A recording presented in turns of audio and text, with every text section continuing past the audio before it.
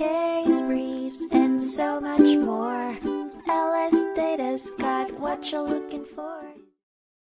In a groundbreaking 1980 ruling in the Louisiana Supreme Court, a gripping case surrounding an escalator accident left both property owners and the elevator company grappling with questions of liability lawsuits. Jerry Hunt, having witnessed the injury of his minor son in this accident, filed a lawsuit against City Stores and Otis Elevator Company.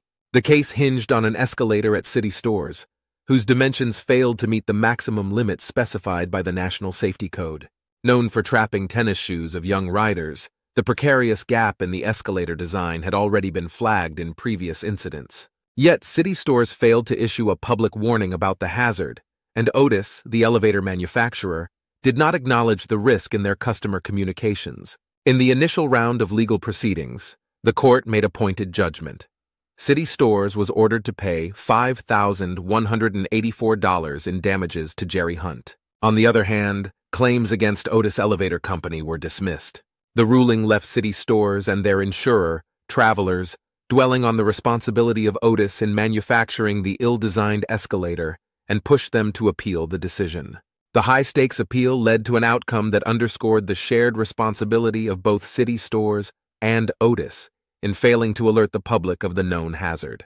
Consequently, both parties were ruled liable. Otis and its insurer were now bound to reimburse City Stores and Travelers for half of the awarded damages to the plaintiff.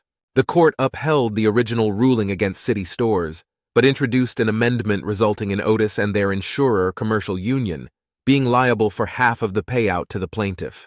The landmark ruling continues to inform discussions on strict liability in product design and customer safety warnings. Case briefs, and so much more. LSData's got what you're looking for. Visit LSD.law, elevate your mind. Leave the stress of class.